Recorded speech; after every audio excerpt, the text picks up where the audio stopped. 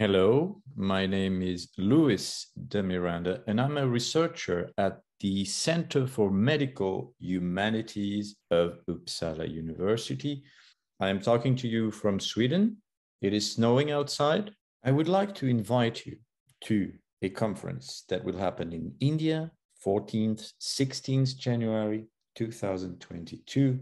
During that conference, philosophical counselors from all over the world will be united to discuss philosophical health. We all know it is physical health, or we think we know, but at least it has become institutionalized. We all know it is psychological health, and it has also become institutionalized through several therapeutic practices. Philosophical health is about the coherence between our philosophy of life, the philosophical stances that we live by, and how we act, our behavior. Is there harmony between our visions and our acts?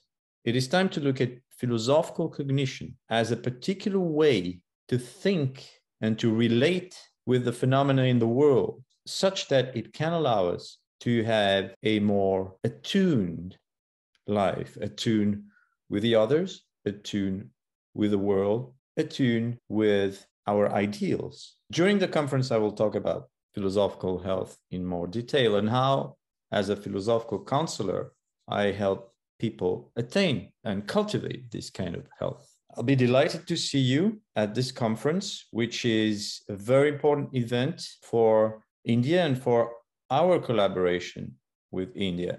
And let's create together a new form of cogito. I think, therefore I care.